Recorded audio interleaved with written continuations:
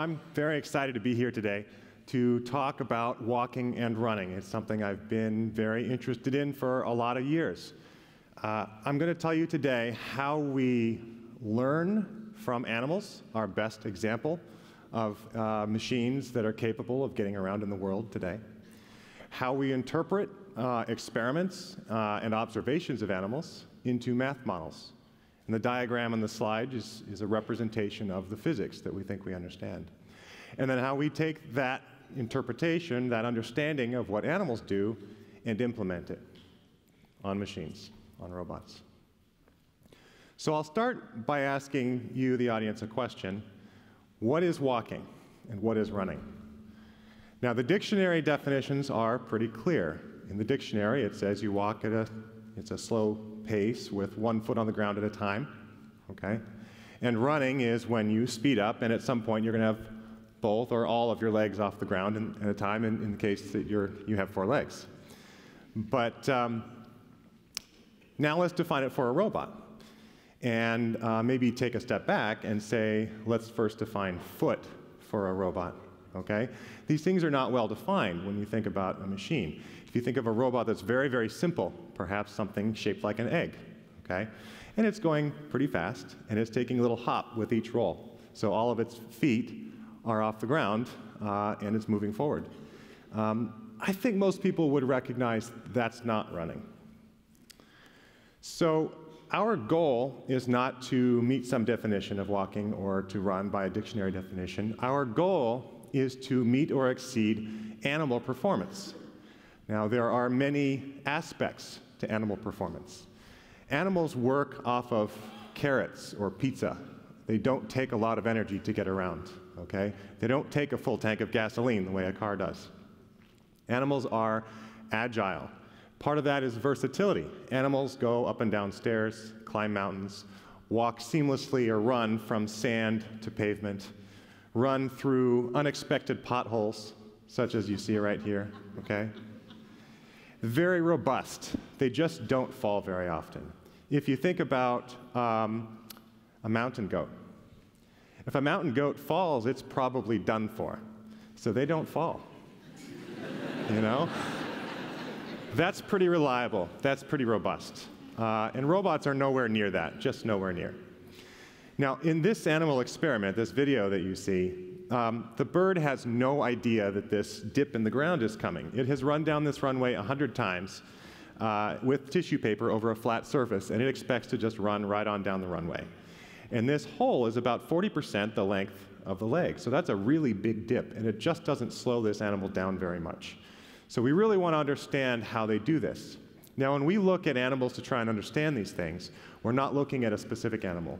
We're looking at all animals. We're trying to find trends. We're trying to find universal truths, things that are consistent among all types of animals. Birds just happen to be very good at running, something that can be tested in the laboratory pretty well.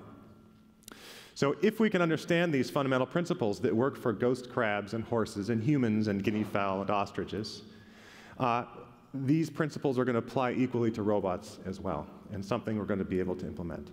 Now, an important point I want to make is that understanding these principles is very different from trying to reproduce their morphology. So we're not particularly interested in human-like knees versus bird-like knees, or the shape of the foot, or exactly where all the tendons and bones and muscles are. That differs, but the basic principles behind what that shape is implementing doesn't really change. Now, I'd like to point out that walking is really not as simple as it may seem. It's so common, right? You see insects skittering across the ground all the time. A giraffe is born walking. How can it possibly be that hard? But there's a lot of evolution built in behind this, okay? If we really understood how walking and running work, if we really could write down the answer, like write down an equation or several that describe this is the definition of walking and running, we would have robots everywhere doing this. They would be just, wheels are everywhere. That's pretty simple. Legs are a little more complicated. But motors are strong enough, okay? Materials are light enough and strong enough. Computers are fast enough. All of these things, the technology is there. That is not the limiting factor. Our basic understanding of how walking and running works is the limiting factor. So this, I want to point out, is the very best we can do.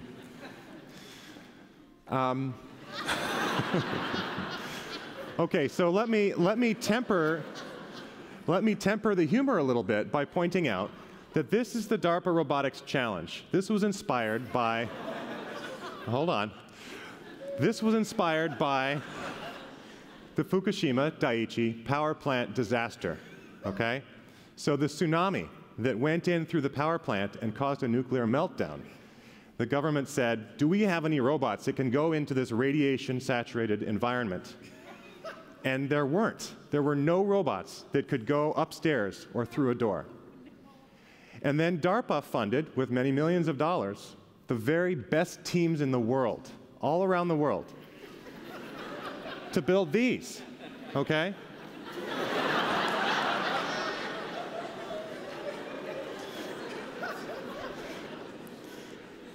So moving on, we need to do better than that, right? I mean, that was a very expensive blooper reel. We don't want to see the robots falling all the time. We want to see robots that are capable and can really get around in the world. Now, if we can really understand walking and running, okay, we can understand legs, the impact is going to be huge. Now, to start with, I hope, my belief is, that wheelchairs are going to be an anachronism of history. Everybody is going to be able to have an exoskeleton that is not much of an imposition at all, that runs all day on a battery charge, and gets people up and out of wheelchairs and walking around. That's a huge impact, okay? We're going to have prosthetic limbs, powered prosthetics, that are going to allow the machine leg, the robot leg, to operate like the biological leg, and allow a person to be just as good as able-bodied. But I think that the greatest impact of understanding legged locomotion is going to be the integration of robots in our lives and in society. Robots that can go wherever a person can go, up and down stairs and through doorways and all of those things.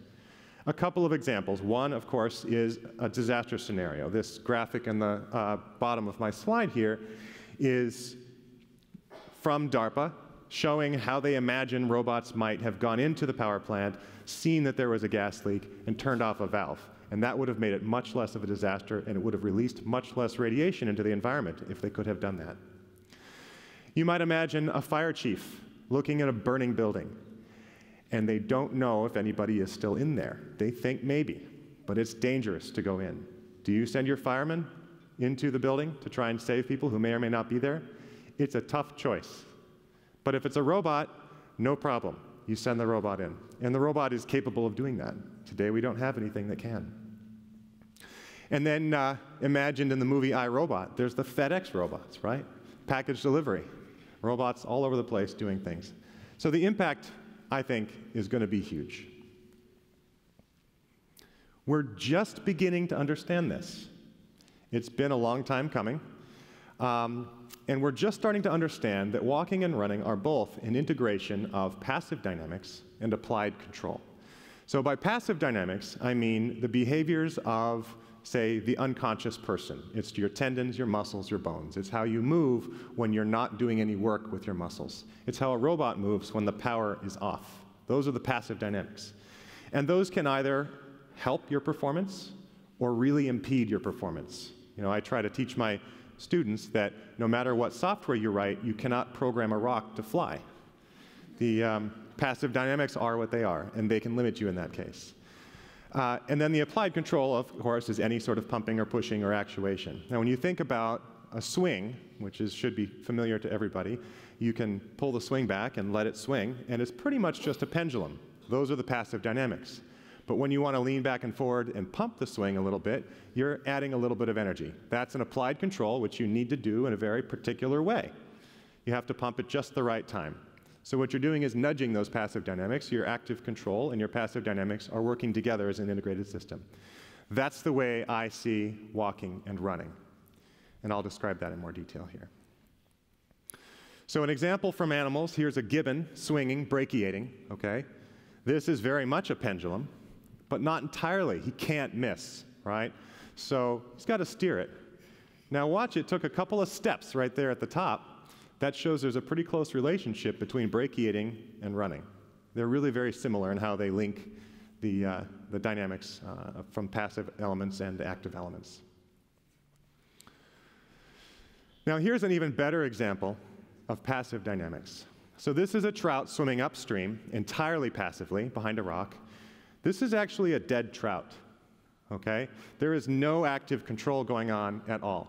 All of the motion of the trout here is based on the shape of the body, based on the compliance or the stiffness of the muscles, and fluid dynamics and how that passive dynamics of the fish interact with the fluid of the water around it. Now, if the fish were alive, it could keep itself in the right place so that it really doesn't take any effort to stay there and to stay stable behind that rock. So you really do need both. Okay, so for walking and running, this is the specific set of passive dynamics that we look at, this spring mass model. This is something that has existed for many years from the biomechanics community. Biomechanists have used this model to describe how animals walk and run. We added a little bit of complexity to this, some internal damping and a little bit of a motor right there to add energy to describe a little bit of detail about the measurements off of the birds. And this plot at the top is from our collaborators, Monica Daly at the Royal Veterinary College, studying quail, pheasant, guinea fowl, turkeys, and ostriches. Hundreds of experiments, lots of statistics, all boiled down to this one plot, where we show that this spring mass model really captures what we see and what we measure from the animals, okay? So then we take that theory, that model, and in the center there, we show that we can reproduce the basic dynamics for walking and running.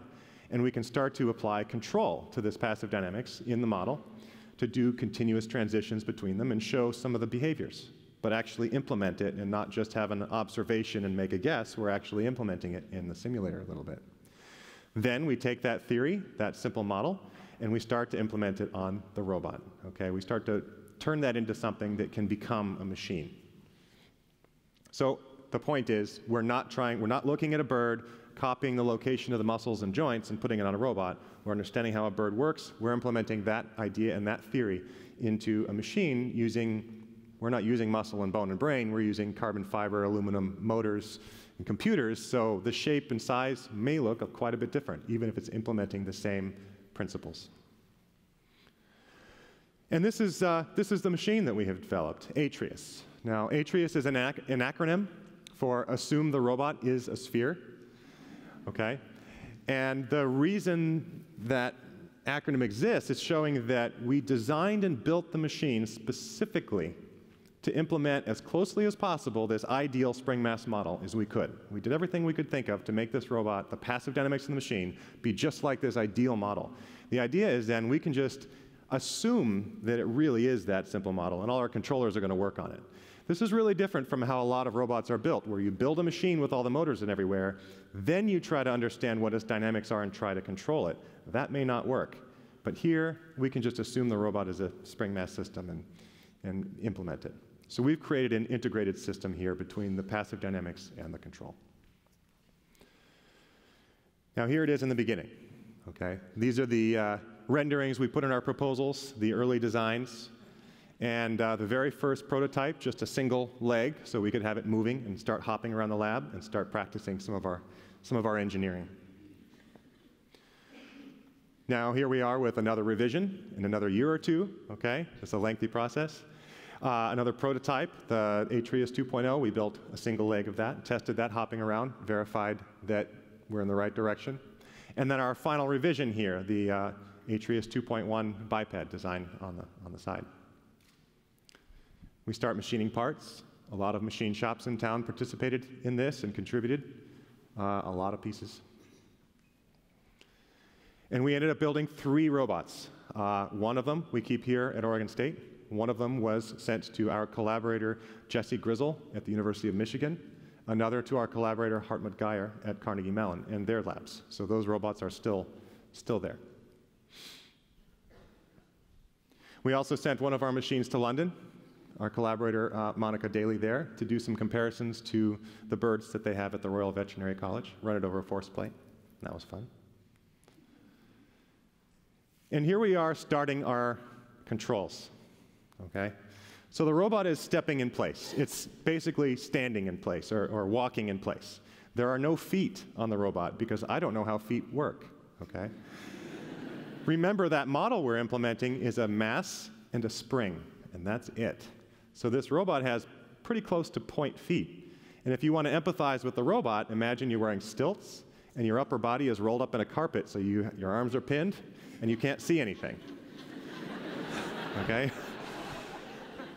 So you always have to keep stepping, and then you don't know when, but somebody's giving you a kick every now and then, right?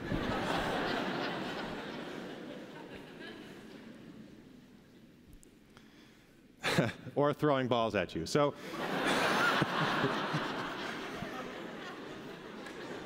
in this example, the reason we do this, the reason we are throwing the balls at it, is to show, you know, my students don't have the greatest aim, so they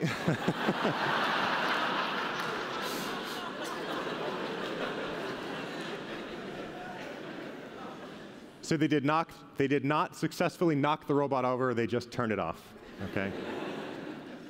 But these disturbances are completely random. There's no real planning to exactly where that happens. Now, this is just a very similar random disturbance, okay? The robot is walking over ground that it thinks is flat. But we've put these pieces of plywood down just completely randomly. There's no vision on the robot. There's no sensing, nothing. So this is a test of the robustness the same way as giving the robot a push is. And we just kind of go fast back and forth in the lab here to test it out. And we took it outside to the stadium here, started a walk, and we accelerate gradually up to a running game, just like we were able to show in the theoretical model. And then a controlled slowdown to walking in place, in the end zone, of course, right?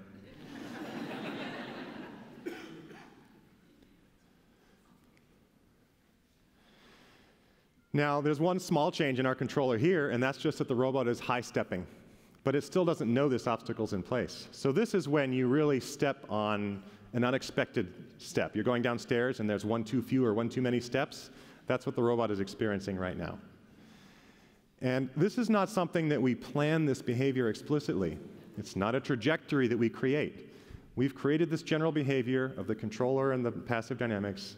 We were as surprised about this as anybody when we see it take this big step up and down. We were very excited about this. Now, here's our achievement, okay? The examples, the movie, the robot walking is compelling, but why does it matter what's important and how is it going to have longevity? Atreus is the first machine to reproduce human gait dynamics. The plots shown here are the ground reaction forces. So we had my Ph.D. student, Christian Hubicki, walk over a force plate on the ground to measure exactly the forces in the vertical direction. And then we walked Atreus over that exact same plate. And we show that the force profiles are the same. Now, this is an outcome rather than something that we created. So we did not control the forces of the leg to match the human walking gait. This is something we observed after we had successful walking with the robot. To us, this is a really important piece of evidence that we're on the right track. If we can continue down this path, we're starting to capture the basic physics, the fundamental principles of walking and running, and we're going to be able to reproduce the performance of animals. That's our goal, that's our hope. So coming up next, right? Atreus is semi-retired at this point. He's had a lot of miles. We have a new project, and we are building a robot, Cassie. Cassie's going to be able to do a lot of things Atreus couldn't. We're building up a lot of lessons learned, very important lessons learned. This robot will not need any sort of tether. We'll be able to steer very well. We hope to take Cassie out in the woods outside, walk around, take hikes. We're developing new transmissions for this machine. And I'll just illustrate the point that motors are strong enough here.